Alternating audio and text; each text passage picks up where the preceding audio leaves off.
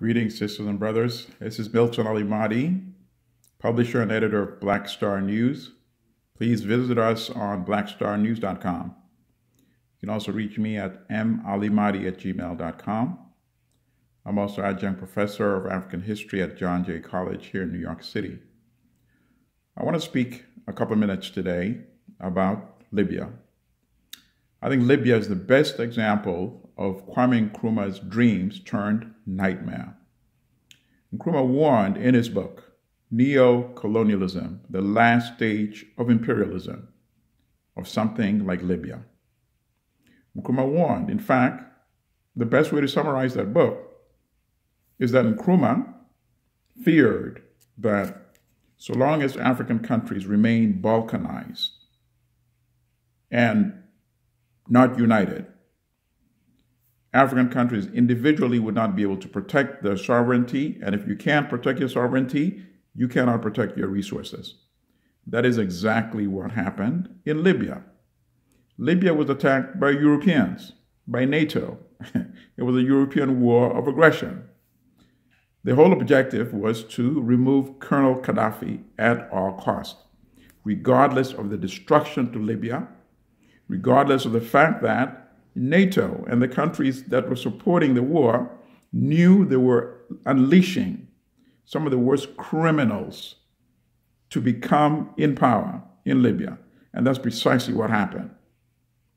I know a lot of the Western corporate media did not cover the fact that the rebels had a very racist component. We wrote about it a lot here in the Black Star News, and in fact explained in the past how we were even blocked from access to our website. And then when we managed to recover our website, we found that one of the most critical editorials we wrote, urging people to take action, to call the White House, call the NAACP, Urban League, State Department, the New York Times, and complain as to why the racist targeting of Black Libyans and migrant workers from other African countries was not being condemned or adequately covered.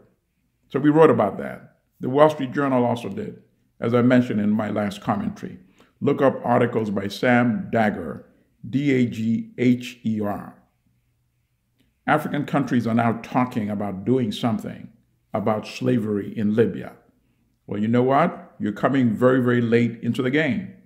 I think when NATO decided to attack Libya, African countries should have taken the position that Kwame Nkrumah would have taken, that an attack on an African country is an attack on Africa. African countries should have deployed troops in Libya. It would have taken just 10 countries to send 2,000 troops each. That's 20,000 troops from 10 different African countries. There's no way in hell that NATO is going to bombard troops from 10 different African countries. Let's say we had big names like South Africa involved. Of course, South Africa under Zuma ended up voting for the Security Council resolution that allowed the bombing, even though that's not what it was intended to do. It was supposedly to protect civilians from Colonel Gaddafi's troops, right? What about a major country like Ghana? What about Nigeria? Had all these countries contributed troops, there's no way in hell that NATO would have been able to destroy Libya without taking the risk of having to confront all those other African countries as well and destroy relationship with all those countries as well. Nkrumah would not have allowed this to happen had Nkrumah been alive today. So shame on you, African leaders. And look at today. Where's the rage? Where's the outrage about the ongoing slavery and auctioning of Black people in Libya? Where's the rage? How do you show your rage? African Union is talking about an investigation. You investigate smuggling of diamond, of gold. You don't investigate when everybody knows what's going on in Libya. This is a time for action. This is when you call the Libyan ambassador in your country and you say, pack, you have to leave in 24 hours. And you shut down the embassy. And you call for economic, cultural embargo unless something is seriously done. You don't say you're going to investigate. You're not investigating the smuggling of diamonds or gold. You're talking about the brutal trading of human beings in slave auctions in the 21st century. Shame on you, African leaders. Shame. Shame on you for your tepid response. The ancestors are embarrassed. The ancestors are ashamed of you. The ancestors whose bones are buried in the plantations in the South.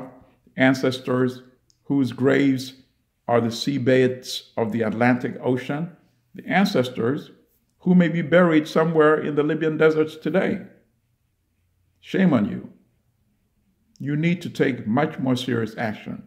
Show some rage, because if you're not outraged, why should the Libyans themselves be outraged?